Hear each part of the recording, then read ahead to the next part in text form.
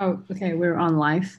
Yeah, so I just dropped the live stream link in the chat. Again, there is a chat over there as well. So just when you get to the Q&A, keep an eye on both. And we'll probably get about 15, 20 people viewing it there too. So We're on. um, yeah, so I just dropped the live stream link in the chat. Yeah. Again, over there as well. So just when you get to the Q&A, keep an eye on both. Yeah, so we'll get about 15, 20 people. Yeah, I mean, if that's if somebody could mute that, that's coming through. So I just dropped the live stream link in the chat. Yeah. You're gonna hear the feedback now. So here, I'm gonna make Igor and Alice co-hosts. Okay. I will be on YouTube, so check. Great, thank you.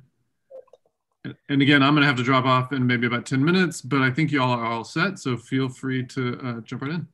So when we stop the meeting, it'll just end, right? The YouTube live. Yeah, you don't need to worry about it. And then the recording will automatically be there. The live stream makes it very nice and easy. Okay, sounds good. Thanks, David.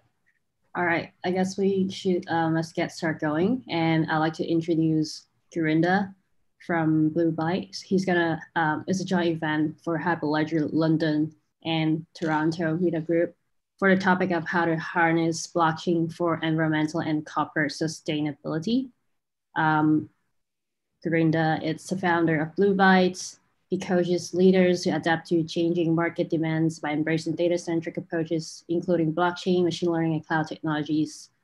He's led startup to Fortune 500 clients in their digital transformation through a combination of strategy, process, and training.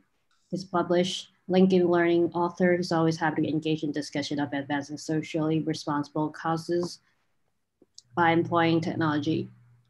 So let's pass control to our speaker, Gurinder. Let me stop sharing my screen. Sure. Try this.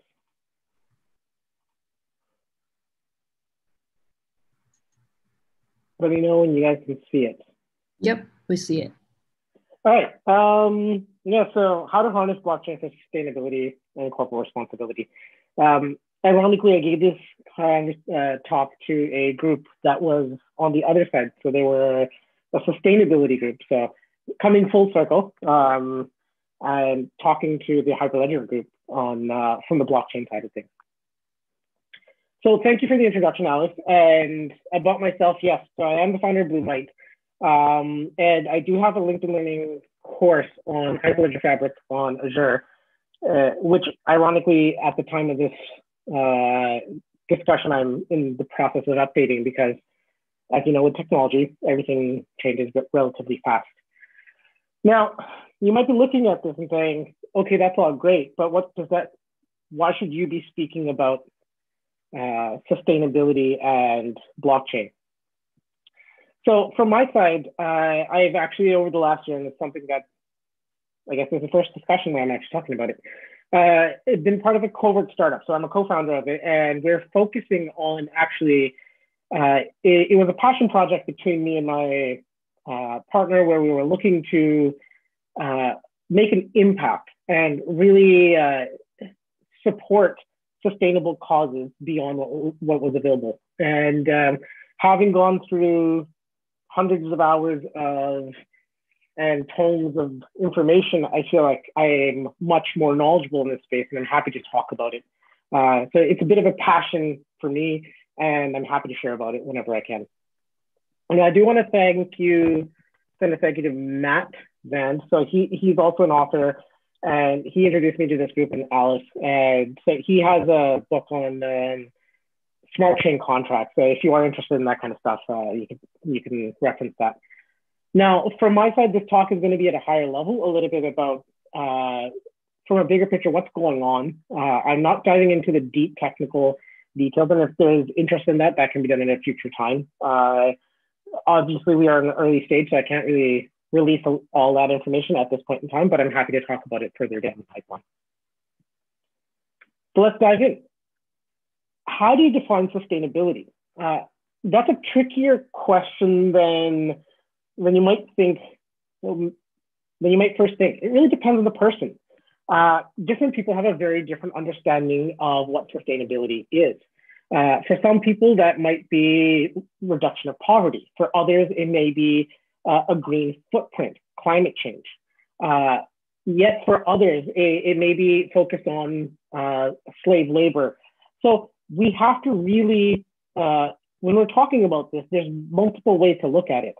And talking to that a little bit, it's, if we take a look at it from 3 different perspectives, it starts to really make a little bit more sense. So from the UN perspective, we have the Sustainability Development Goals, which are a set of 17 goals. So they targeted what is the future for our species, what do we need to do to ensure a certain living standard, ensure a better planet. So they came up with 17 of them. There's over 170 initiatives under there, and then over 230 ways to inspect it. So there's a lot of different ways to look at this. And that's what I'm trying to say from a bigger picture perspective. When you are looking at it from a governmental perspective, that's what they're trying to tie into. And this is sort of the push that's going on currently. Now, from a consumer side, we are seeing trends where newer generations, so we're talking about millennial, Generation Z, are much more interested in the impacts of, they speak with their wallets, right? So they're willing to spend more if a product is sustainably produced. If it may be locally produced, there's different avenues, and they will actually pay into that. Now, for them, it ties down to their branding, right? So if a product aligns with my personal goals, then I'm really speaking, by my purchasing, I'm speaking to who I am. And we're seeing that as a higher and higher trend. From a corporate perspective, we see a lot of organizations that are now starting to realize that sustainability is actually, in fact, very core to their future. It's very targeted. And in fact, being sustainable is also being financially viable for us in the future, right?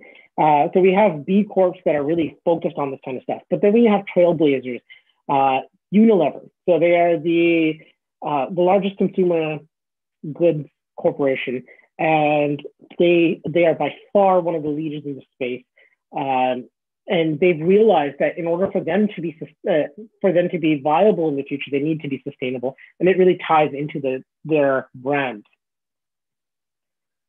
Okay, so enough about that. Let's talk a little bit about applications, and then I'll start diving in. I'm going to target supply chains, and I'll talk a little bit about as to why. But at a higher level, blockchains can target various aspects of sustainability. They can talk to a lot of different areas, right? So if we're looking at, for instance, donations, as a donor, I could know where my money is being spent. I'd have much more visibility into it. I could understand what is the overhead of getting something. So even if it is clothing that goes to a certain locale, there's a shipping cost, there's the management overhead, there's all these kind of things. It would be good to be able to see that. Targeting corruption. So one of the things that we see often is corruption is rampant in areas where data is silent. There's not enough sharing going on in terms of the information that is available out there. So as soon as we make that information available, it makes it more difficult to actually have corrupt practices. And what we start seeing is, even from a governmental perspective, we can start saying, as citizens, we can have clearer understanding of where monies are being spent, how public funds are being used, and that kind of thing. Reduction of bureaucracy is, I haven't met anyone that really likes bureaucracy unless you're part of the race from Hitchhiker's Guide to the Galaxy. That was the bureaucracy one in particular. But there's a lot of components that can be automated, and we start seeing that within blockchains. And I'll talk a little bit about that further along. Identification for refugees. So this is actually something that's currently ongoing. Now, one of the issues that you have with refugees is, they may not have a single address. There's a lot going on. They need access to healthcare, but we still need to be able to measure that. And so we see efforts in that space. Localization for economies. So this is in 2 ways. For localization, we can see you may choose that you want to support farmers. So for instance, you want to support a co-op, and there are actually efforts in that space. And when you buy, let's say, your beans from this particular group, you know that there's a living standard that they're working with, and you start benefiting that. So it's part of what you're supporting. The other side of it, you do see as in you might be purchasing within this region, and we're able to tell, if I'm doing a purchase, what's the value that I'm adding to my local economy, and how is that going to benefit? And finally, supply chains. Now, supply chains are a tricky space. There's a lot of complexity there, but I'll say this: you cannot be sustainable if your supply chain isn't. Sustainability is that integrated into supply chain. It is that necessary. Supply chains are that large a part of organizations that they need to be tackled in order for organizations to even consider sustainability. Your footprint isn't just your own footprint, it's also your partners and all that, all the different avenues of your supply chain. So let's just dive into that. What is a supply chain? So I'll talk a little bit from a higher level, and eventually I'll circle around back to the sustainability component and how it dives back into blockchain. So when we look at supply chains, we have the planning phases. So this is where product design, how we're putting something together, sourcing, that may be materials, down to manufacturing. So we get the product created, right? And it may not be local, it may be overseas. Now, it's not that different whether it's a software product or it's an actual retail product. Even with software production, we see a lot of work being done overseas. The components of our supply chain really become our vendors. They also become our developers, that kind of thing, right? So we have QA test teams, we have various components, that kind of thing. Now, the next part of that is delivery and logistics, getting it into the customer hands, and finally returns. So there's, given, and COVID makes this much more obvious, but given the number of purchases going online, people don't see certain items. And so returns, what happens with those returns? Are they discarded? How are they dealt with? How are they put back into the system?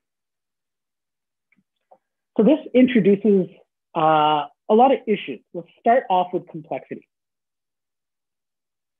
So we've gone from localized to international supply chains. We've moved away from having an organization that just it traditionally worked in of itself, but we work with partners. They focus on certain areas. They have strengths that we don't. And with an international supply chain, that adds an overhead.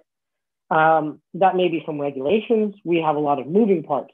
We have to consider port congestion, port authorities, even the drivers, getting the actual products once they are in the country to the specific consumer or the right warehouses. There's a lot of things that need to be coordinated.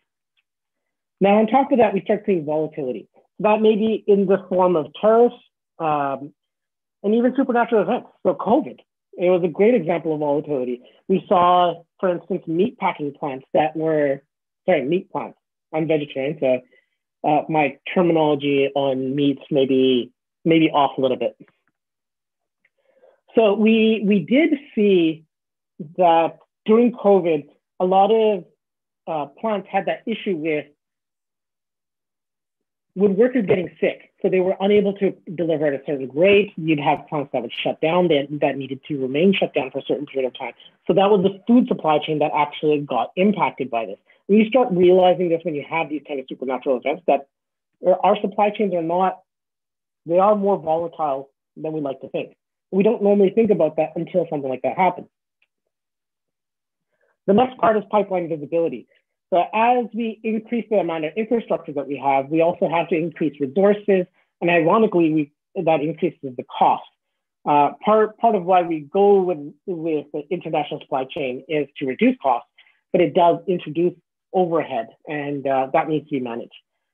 Last part is cascading suppliers. So there is an impact on organizations depending on the type of supplier that you choose. So we've heard multiple times the issues with Foxconn that Apple's had in the past. There was a retail organization in the UK where one of the, not a direct partner, but their partner's partner ended up using slave labor. Now, from a consumer perspective, consumers didn't hold those organizations, weren't angry with those organizations. They were angry with the parent organization. So really, you have a responsibility. And from a consumer perspective, the responsibility lies at the root. It doesn't lie at the lower levels. And that's something that you have to be aware of. As an organization, there is a certain credibility that impacts you. So how can blockchains benefit this kind of process? Actually, I'm talking about benefits of blockchain in general. We know from collaboration perspective, we start looking at incentivization models, right? We don't consider not only a single organization, but really the business model in of itself changes. And we can start considering that. And one of the things I will preface this by saying is, for many organizations, this is a fundamental shift from the way they previously think. One of the things I commonly see is I see a lot of organizations go straight to tokenization. Can this product be tokenized? And I'm not against tokenization, but I think that you're jumping to a solution before you're exploring the problem. And really, what blockchains benefit is how do we move data from being siloed to sharing it? And how are we collaborating together? And that's the real benefit of it. Next part is automation of processes. That can be onboarding, securing information to, sourcing information to partners so we can understand what is available, what isn't. And that rather than doing the traditional mechanism of going via email, this can be much, much more automated, right? We can even include the product design and in fact, marketing at that point. So that we have different departments that may in a single organization that they may not be working together that can be informed at the right time. And as part of the automation, we also get validation. Data security.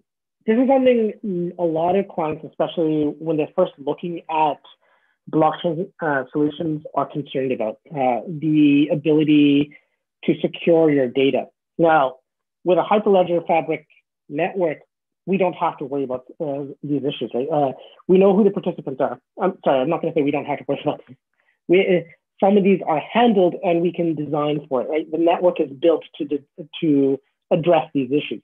So we know who the participants are. We can even, depending on how we provision our collections, how we provision our channels, we can source information to different organizations at the right time and still maintain our trade secrets. We don't have to worry about giving away too much information.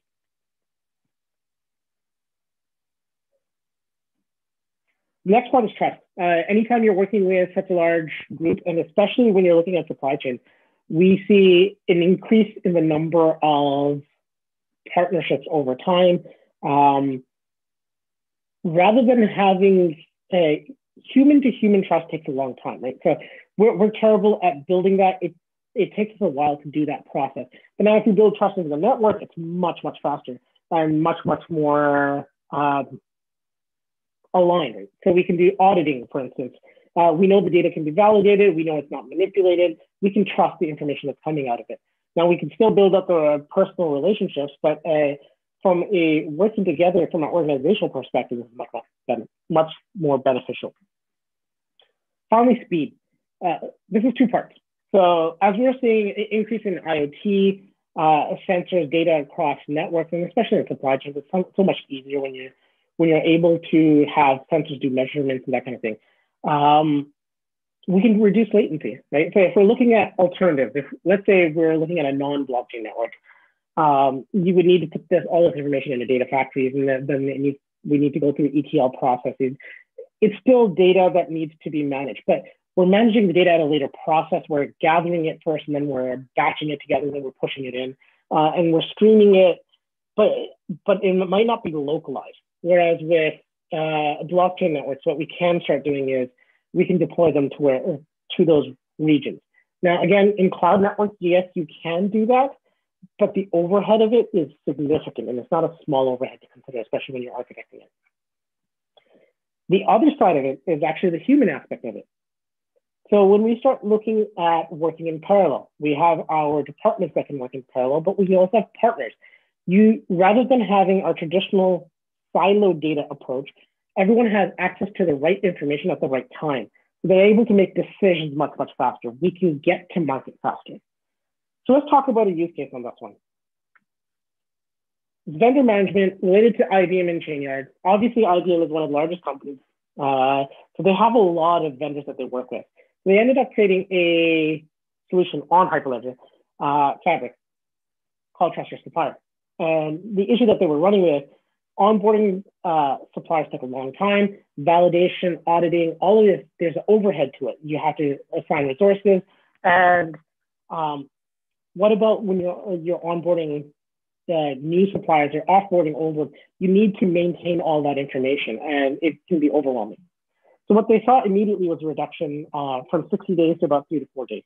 And obviously they were able to onboard additional partners than they would previously. So these are the kind of things that you start seeing from a supply chain. And this is only from onboarding. We're not talking about the procurement side.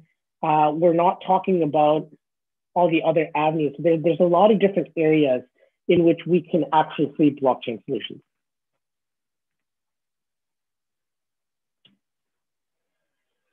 Okay, coming back to sustainability and how it translates into supply chains. Supply chains are changing. And what do I mean by that? Traditionally, we saw a very linear way of creation of products and consumption. So we would have resources, use those resources, create the product, consumer uses the product, and then it goes to waste. Now, that's not a great mechanism. And as a species, we're starting to see we're at the limits of what we can push onto the planet.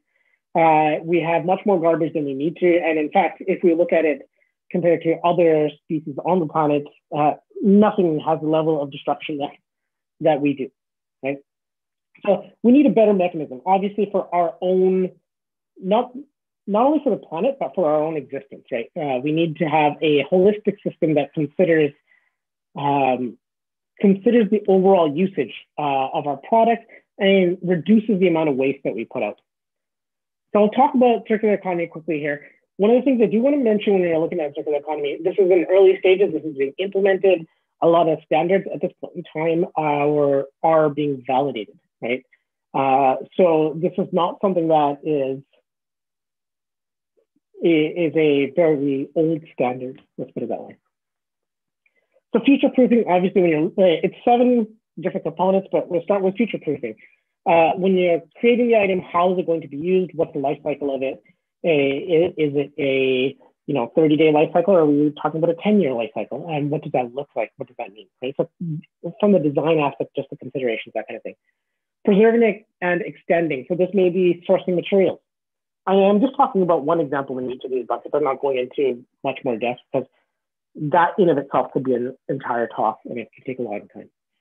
But from preserving and extending, so if we source the right materials, we know certain materials in certain situations will do better than others, and we need to be aware of that. And so, how are we able to do that? Sustainable resource management. So one of the aspects of that is recycling. So how are we able to reuse the product in a different manner? And what does that look like? And that would partly extend its life cycle. Waste management is once a product is completed its life cycle, how does it support the system so that it can be used for other areas? So one of the things we see in Sweden, for instance, is their waste management is so efficient that it uses a heating source. And these are the kind of solutions we need to be looking at. Digital tech is definitely an area that is being explored, but we've never been in a part of our history where we're able to we have so much technology at our fingertips and we're able to produce new solutions at this pace. So we have all this data that's available to us. We're able to make decisions on it. But at this point in time, we're still just exploring use cases. And I think that's where a lot of this, we're going to enable a lot of new business models. And that goes into the next part, is actually business models themselves. We need to look at different business models. Traditionally, we're terrible at partnerships. We're terrible at looking at collaborative business models. We kind of tend to think singular organization aspects. Now, we do see collaborations when you're looking at like certain types of companies, like car companies oftentimes. But what you'll see is there's a clear delineation of what's being worked on, and who owns it, and there's a handoff process on that. Finally, collaboration, working better together. Okay, so I'm going to give a few examples of how blockchain might support different avenues of this. Yes, you could use a blockchain solution for the entirety of this, but my God, that would be a huge network and way too much information for one. So a better mechanism is actually looking at different areas. Excuse me. Let's start off with business models, because that's an area that I think is quite interesting. Sharing economy is popular, but we're just at cusps of it. And so what can we look at when we're considering some of these, especially when we're looking at from a blockchain perspective? For instance, we could consider sharing cost centers. As an organization, I may be a retail organization, I may be working with partners that are in areas, regions that I'm looking to expand in. So I may be able to share cost centers with them. So one of the things that I might be able to do is rent out warehouses. So we could start doing microtransactions from a perspective of calculating what amount of space is available, who can rent what, and I can calculate the growth from that, and I can actually start putting all that information into a network. Alternatively, another business model might be, considering on the same avenue, we have, let's say, 3 companies, 5 companies, 10 companies, whatever. They all decide to take on Amazon, and theoretically it's possible. Why not? Now, what you're able to do on a blockchain model is, let's start sharing information in a way that we're working as a cooperative, but we're not, we still grow on our own way, so we can all grow together. Same sort of thing. Again, cost center is one way. We might start bundling shipping. We might start using benefits from each other, and we might calculate that and store that information onto that network, right? And then we can compare it to a traditional model and actually start making some of those decisions. Another area is collaboration. So we see a lot of forgery, and I'm not talking about actually clothes, but even from a food perspective, honey has a big problem with that. So we have high quality rice syrups that are mimicking actual honey, and it's hard to tell. There's been a lot of tests, but every single time they do a test, the individuals that are creating the fake product will create a better version of it. So it's harder and harder to manage that. But what if we were to incorporate that entire a blockchain network, right? So we have from we know the batches for when they're produced from the beekeeper. We can measure that. We can even do it down. And what things we can start looking at is from a consumer perspective, when they're inputting, they know the value that they're getting. Keep bees alive, and they are fundamental to our growth as a species. And one of the things that we don't realize is how much effort that goes into that and how important they are. So as a consumer, I could see the benefit of that. And what that would give is, even from a beekeeper's perspective, there's a lot of pesticides that are then reducing bee populations. And we could maintain a future that's a longer term future where we're able to live in harmony versus actually harm the animals that are actually benefiting us. So these are just 2 examples. There's many ways that you can go into this. And I'm happy to, there's a lot of different ways that we could actually talk about this, right? But going to the next stage, then the final part of my presentation here. So we've talked so far about the first level of digital transformation. And those are just lift and shift models. And that's exactly what IBM did. They took what was what was happening manually and put it into a digital network, which is great. And we see automation, we see some benefits from that kind of system. But really, it's the first level. There's not that, it's not a fundamental shift. It's not a revolution. And really, that's the next phase. What we're able to do in the digital world, which we cannot do in the physical world, that's where we start looking at certain avenues. So I'm going to talk a little bit about the startup I'm working with, but keep in mind, I'm not talking about the actual, I'm talking about the idea behind it. I'm not going to go into details on the actual company and any of that kind of stuff. So imagine you have a product that allows you to be a sustainability decision-making tool. We're able to now put together information from different avenues, right? And I'm able to make better decisions of where I am today and where I want it to be tomorrow. And I want to work with multiple partners across that.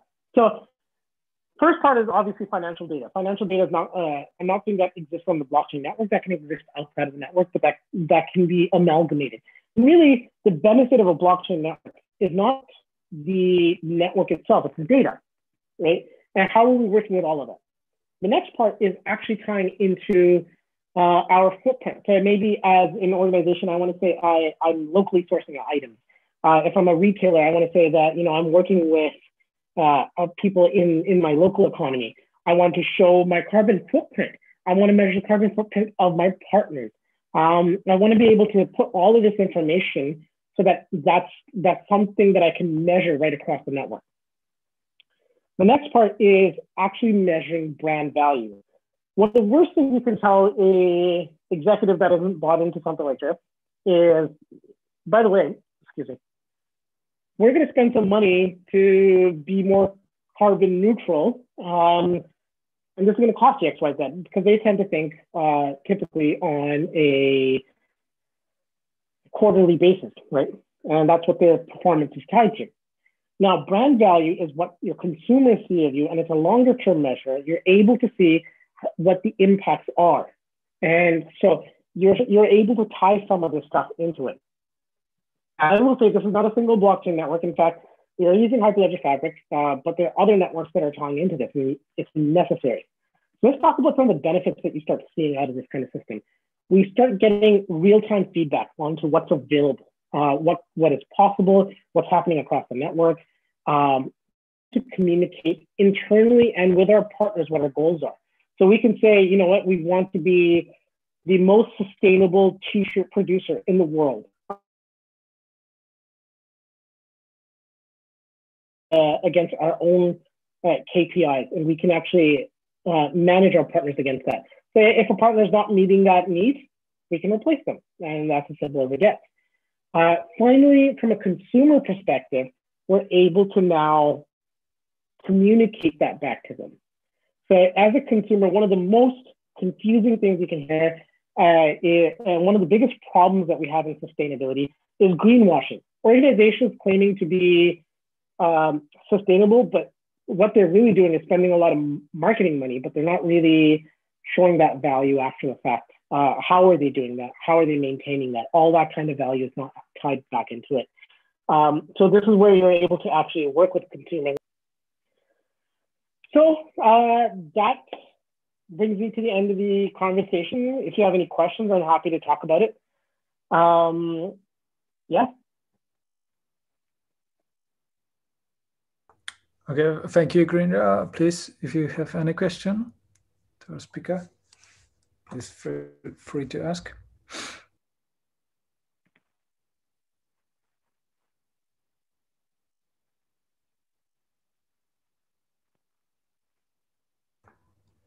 Okay, so hi, this is Sai Chen. I have a couple questions, if I may. Sure. So in looking at this, then, are you implementing the collection of data for different corporate entities in their supply chain, or are you implementing a certification of sustainability? Are you to replace one of the ESG metrics companies like Sustainalytics and whatnot? No, it's not a certification process, although it could be fed into a certification process, but that's not the goal of it. Me personally, I've never been a big fan of certification because they tend to be a timestamp at a moment of time, right? This is more for organizations to really make decisions as they're going through their process. So to communicate internally, but really to make your next decisions and really get that data at the right time. Okay, great, thanks. Yeah, thanks, Sai.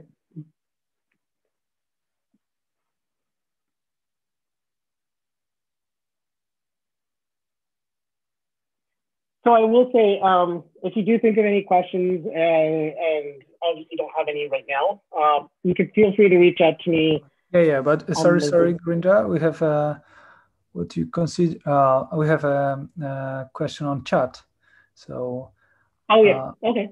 Yeah, please check. I wondered what you consider to be the key things that are currently blocking or preventing the adoption of blockchain for this kind of use cases, and how this might be overcome. Oh yeah, that's a great question actually. It's a two-parter actually, really. So there's misinformation of blockchain in general right now. Yeah, and it's a little bit of people understanding technologies. It's regardless of what technologies you're working with, you do see that trend sometimes. But the other side of the avenue is actually, even from the sustainability side, a lot of this is being figured out, and there's only a handful of companies that are really looking at this in a serious avenue. So we are really at the early stages of what will be coming down the pipeline. And I'm not talking about in like 1 year, this is multi-year, right? So even a good example of the circular economy, the standards that they put together, there's been issues when you're reviewing it from in the market space and measurements that are coming out of it. There needs to be further evaluation. So we have multiple things that are complexities that are really coming in that make it difficult to really understand, are you sustainable or you're not, right? And it's easy to say sometimes because different organizations have very different goals. So someone may have a goal to have no child labor, or they want to reduce poverty, but they couldn't care less about their carbon footprint. So you have complexities from that avenue too. Hi, so this is Sai Chen again. So where does the primary data that you put on the ledger come from? Like on this one of child labor, how do you? Well, we're targeting specific use cases to begin with. The child labor one, we're not targeting that one yet. It's on the feature set later on, because that's difficult to measure too, right? Yeah. And the other avenue about it is when you start looking at that, okay, so either you can go down an identity route, right? But then there needs to be some sort of like, how do they get that identity and how is it associated that? Or from an auditing perspective, that kind of thing. What you can do relatively easily is you start looking at probabilities, right? Which spaces have these kind of issues and which ones have been busted and that kind of information. So you're better off looking at it from a information gathering source rather than the other side of it. But it is a very complex way to target it. Okay, so what is a kind of data that you're currently covering in what you do? Currently, we're looking at carbon footprint. And organizations that really have made that goal to be green. And so that their goal is to be climate neutral, if you would, right? Okay, sure. So those are part, and what we've done from our side is we're targeting a really handful set of organizations. We're not going to open market because the ones that are on this list they already know what they're doing, and some of them have made issues. It's much more difficult when you go to an organization that hasn't made that commitment, and you put something like this forward. The first thing you're gonna run into is issues with people. People issues. From a management perspective, there's a shock. Yeah. Okay. So, so you're gathering carbon emissions, like, for example, from different facilities or from different divisions or subunits of a and some of that is actually sourced by partner networks. So some of that's actually not even on Fabric. Some of that's on Hydera Hashgraph. But what we're able to do is we're able to get that information together and put it into a usable format. Okay. So it's not on a single system. So the financial data will never be on the network because no organization is comfortable sharing it, and I don't think there's much benefit. The ones that are associated, so there are organizations that are particularly in the SDG space, but some of them are going even further, and we're working directly with them to get that information. The second part, which is the one that's a little bit more interesting, is the brand value, sort of like over time, what does it mean, right? Because really, when you're making this the sustainability conversation, it ties into the brand and how does the organization see itself, or how does the executives see the organization? And so that's the one where we have a lot of interest, and that's the one that we're targeting at this point in time. Okay, so it's a network basically of different organizations contributing their emissions footprint kind of data that, like across organizational boundaries rather than within the same company. Yeah, and the goal is once you start doing that kind of stuff, you start seeing it's no longer siloed data, right? Yes, correct. Okay. So, and that's why you target a very specific set of companies. Otherwise, you'll never get very far. You need to be open to there's a concept in sustainability of naked transparency. Mm-hmm. Sure. And to some organizations have that goal. A lot of them don't, right? So you have to target that set and really talk to them about that kind of thing. Okay, great. Well, thank you. Thank you very much. Okay, we have one more question on the chat. One of the problems with Hyperledger Fabric is the identity management aspects. It's not recorded in an immutable ledger. How do you prevent participants from faking their identity? So it's a great question. There's multiple ways you can look at it. I'm not going to talk to the actual solution that we did because we are, again, early stages, and we're finalizing some of these parts as we're rolling with clients to get a better understanding. But what you can do is, if I have a cloud network, for instance, I can tie it for an organization, I can tie it to their identity. So I could use their identity provider and start putting that together. So it might be Active Directory, for instance. And I'm able to do that. You might tie Hyperledger Indy and go that route and tie that to the identity. It really depends on. That is a great question because yes, on the network you don't see that kind of information. But what is it that you want to record is what it comes down to, right? But you are able to do it through identity managers that are outside of the Hyperledger space, and put that information in there so we know we can tie it to an organization too.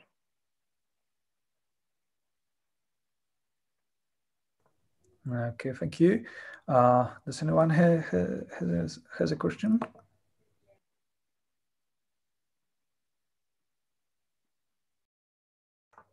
I'll check our YouTube.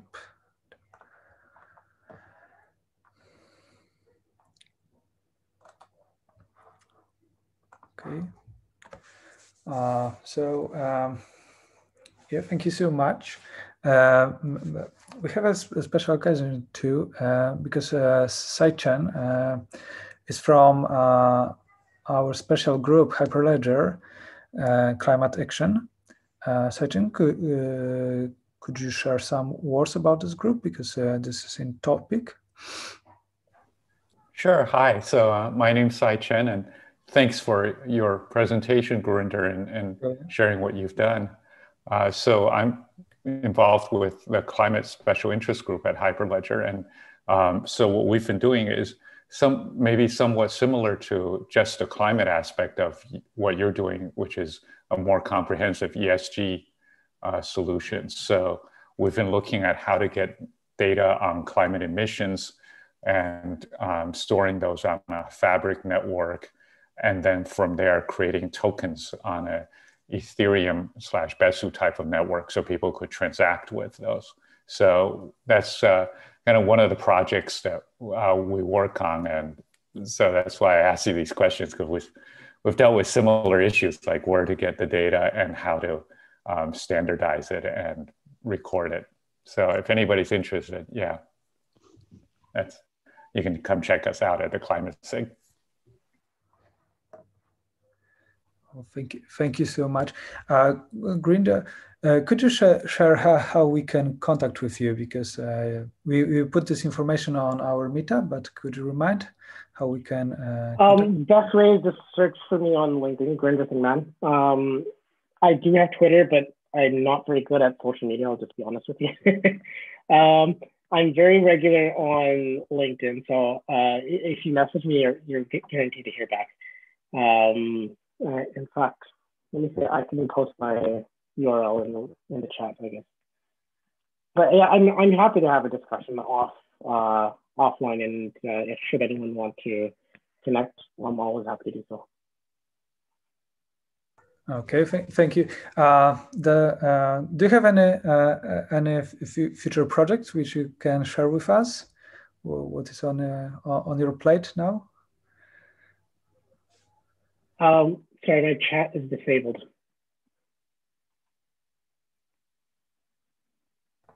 Excuse me, could you repeat? Sorry. The chat is disabled. I can't put in my information on there. Okay.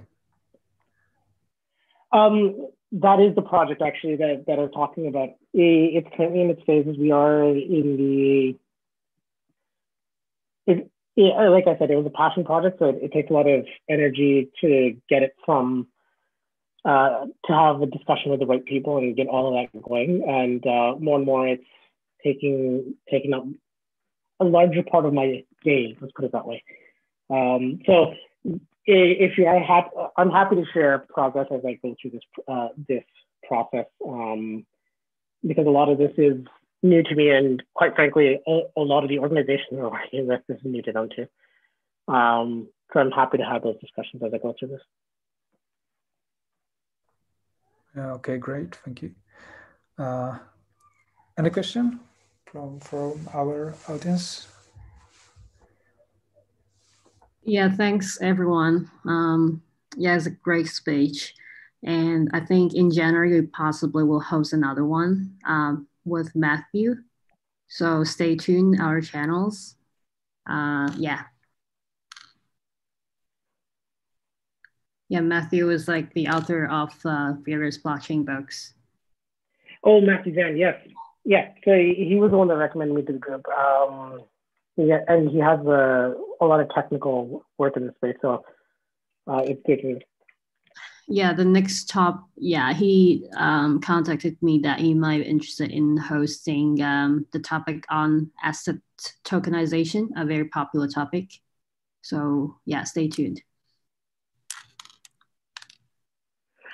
Thank you, everyone. All right, thank you guys. Thank you so much.